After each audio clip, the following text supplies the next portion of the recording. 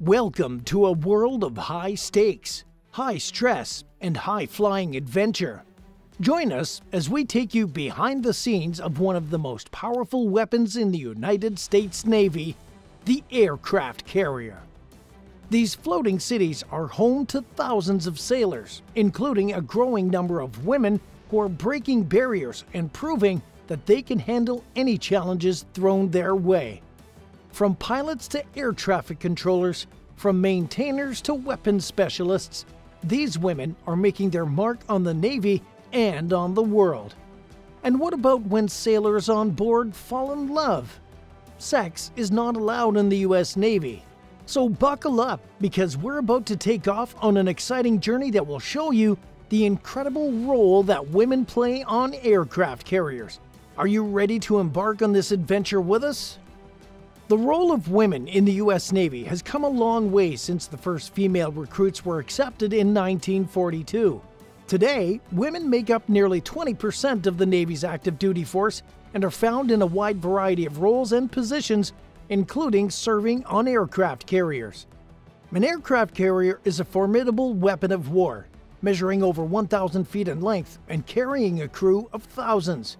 It's a floating city, complete with living quarters, medical facilities, and even a mini mall.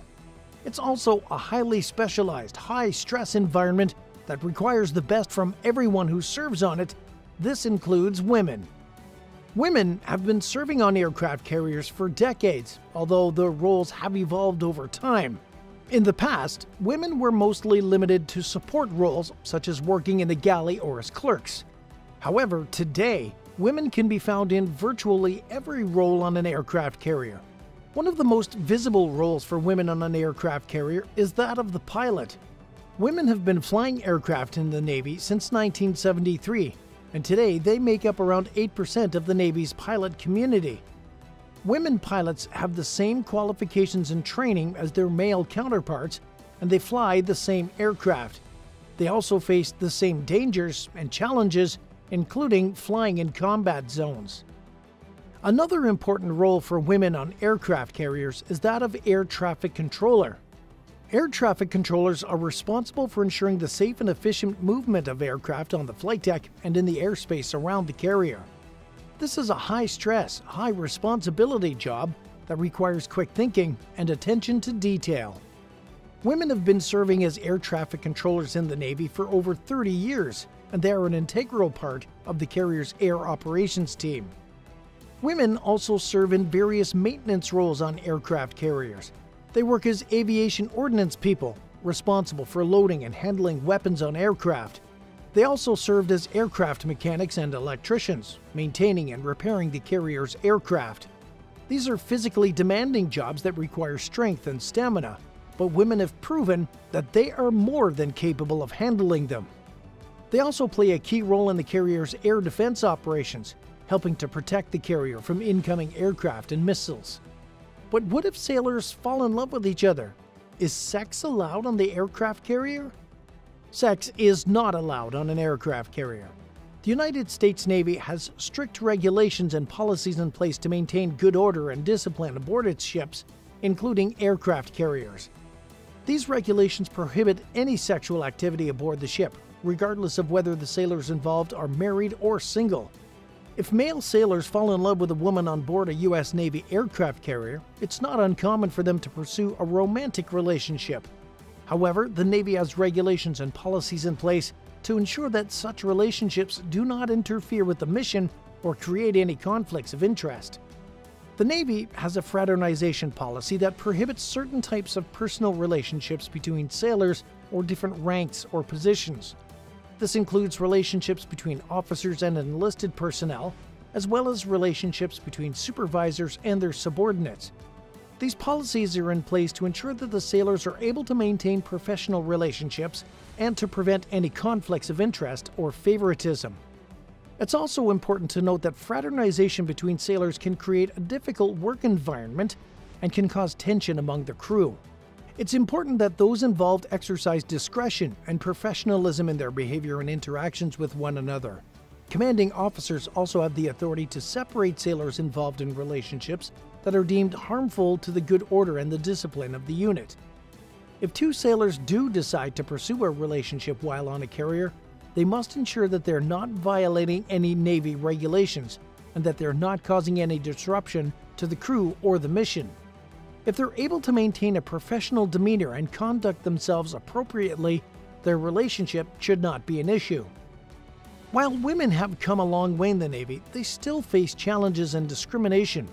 Despite the progress that has been made, women continue to be underrepresented in many of the Navy's most technical and operational roles.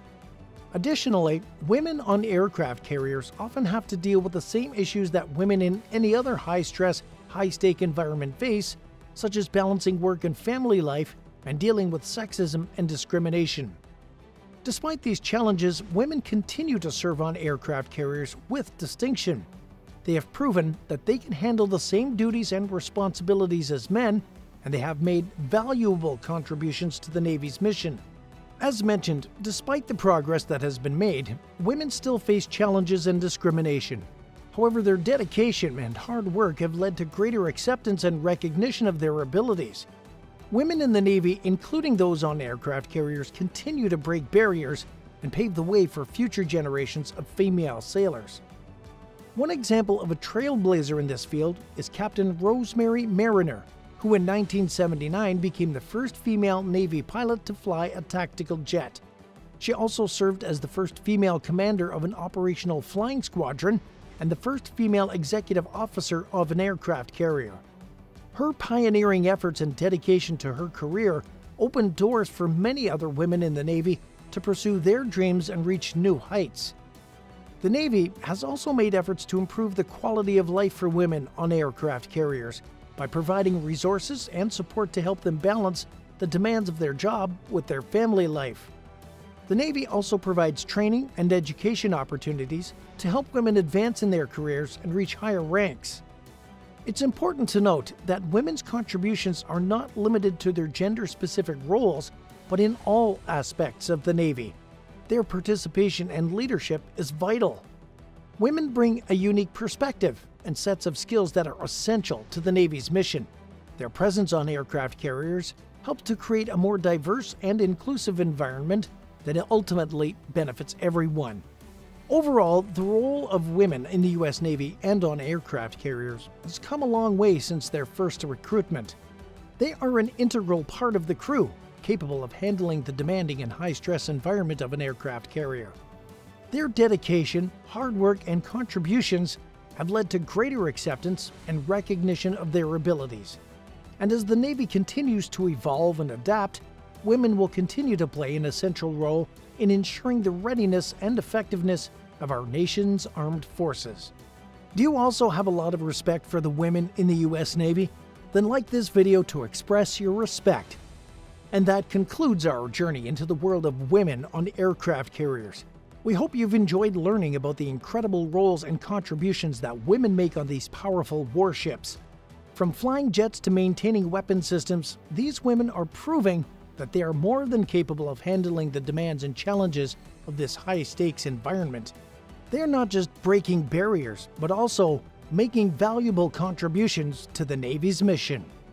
What are your experiences working with women on aircraft carriers? What do you think about it? Let us know in the comments. Don't forget to subscribe and ring the bell so you don't miss anything. I'll see you in the next video.